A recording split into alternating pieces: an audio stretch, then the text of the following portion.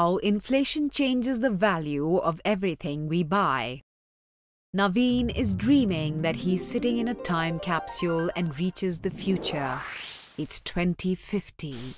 His town has changed so much and everything looks so glitzy. With all that travel, he's hungry and finds a dispensing machine to buy a packet of chips. But he is shocked to see that the packet of chips costs 350 rupees. He decides to skip the chips and moves on. He then goes to a movie hall and waits for his turn to purchase the movie ticket. He's surprised to see that the movie ticket costs 1000 rupees. But he recently saw a movie and the ticket cost only 200 rupees. Please confirm your movie ticket booking. The sound of the machine jolts him awake.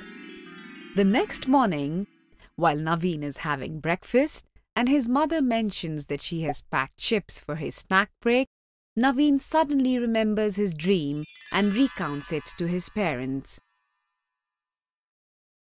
His father laughs and explains about the time value of money.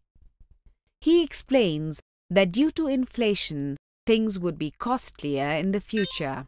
For example, a movie ticket could be bought 2 years back for 150 rupees and the same movie ticket now costs 200 rupees. And this movie ticket would cost 1000 rupees in 2050. The change in the price of the movie ticket is called inflation. Due to inflation, the price of goods increase, and thus, with the same amount of money, one can buy more today than in the future. For example, in 2050, one needs 1000 rupees to buy one movie ticket, whereas now you need only 200 rupees. Hence, a rupee today is worth more than a rupee tomorrow. This concept is also known as the time value of money.